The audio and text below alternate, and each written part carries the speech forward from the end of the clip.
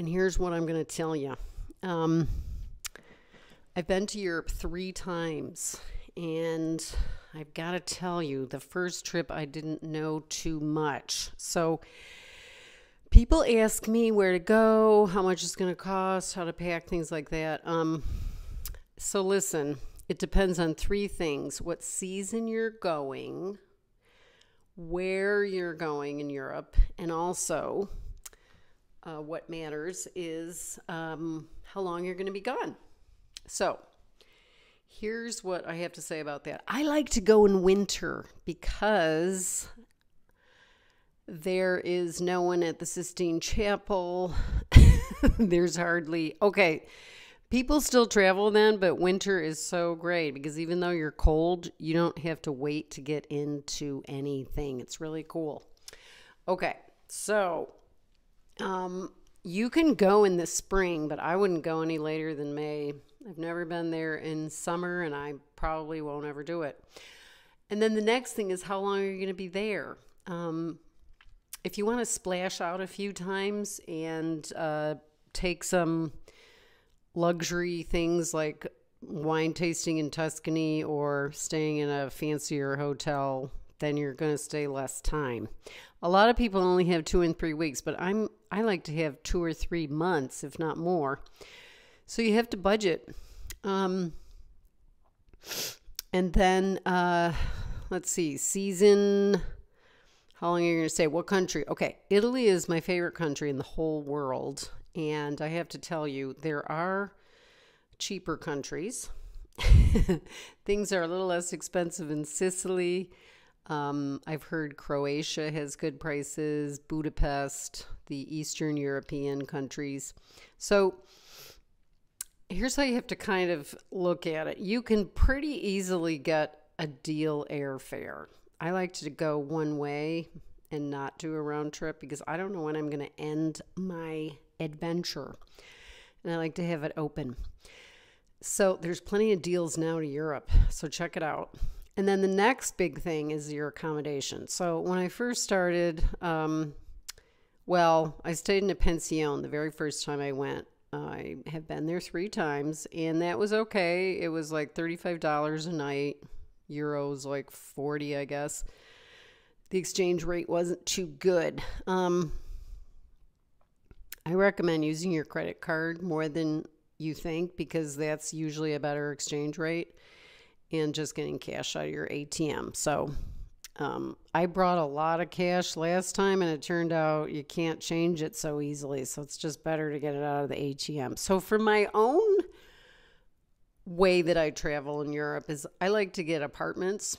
And so in winter, you can get apartments for like $50 a day. If you look on Airbnb, Booking.com, what's the other one? VRBO. So, and then the other good thing about the winter is that you don't have to know where you're going to go. Like I got an apartment in Rome like a week before I got there in January. And I'm staying in the same apartment this year for 2 weeks. So the other way to approach it is to just do it on the lam. So I found a lot of rooms in Sicily and Italy for around $45 to $50 a night. And that's what a hostel costs in California. So there you go. And I don't do hostels anymore. I can't stand having an iPhone blaring into my eyes in the middle of the night, the light on, people not giving a shit. I mean, people are pretty inconsiderate. Usually in hostels, they've never traveled before. They don't know that they should not be talking in the middle of the night with lights going on and off. I mean, it just depends on the people in the dorm. So that's why I don't do it anymore. But, to each his own. If you're a heavy sleeper, you can save some money that way. But still, I found that European hostels, there's a lot of them, but I'm past that now. Okay, so I just save it more money. And then the next one is I like to cook when I'm in Italy. And it costs a lot less to buy food and wine in Europe than it does here in California for the same quality. And This is what my therapist told me. She's from Venice. She said that the alcohol content is much higher here as opposed to Italy. So that's why when I had a glass of wine at lunch, I never got drunk. So you can save a lot by cooking, and that's why it's good to have an apartment, because you can cook and shop and meet people in the grocery. And then, I'd probably go out like once a day. So I'd figure out where the places were that the local people were going, so I didn't end up going to the super fancy places, because you can find mom and pop places that are just as good, if not better.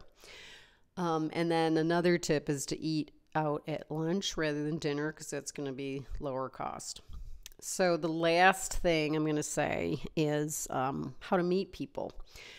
So it's a myth that you're not going to meet anybody unless you stay in a hostel. No. I go to meetups. I do business. I talk to people. I don't care if they don't want to talk back, but in Italy, everybody wants to talk back pretty much. And if they don't, I don't take it personally, because it's their right to not want to talk to me. But one of the benefits of traveling by yourself is that you can make friends at your own pace. You're more outgoing because you're not having this insular experience with somebody else that you already know. You're really in the culture and you're immersed in it. So if you have any other questions, comment below. Let me know if you have any tips that you can add. This will be my 4th time to Europe coming up in January. I'm very excited. So I also do consultations on travel, and I'd love to talk with you. But if you have a question, post it here, and I'm happy to discuss it online I'll try to get to it as fast as I can. I have to put my paying clients first. So have a wonderful day, and I'll see you in the next video.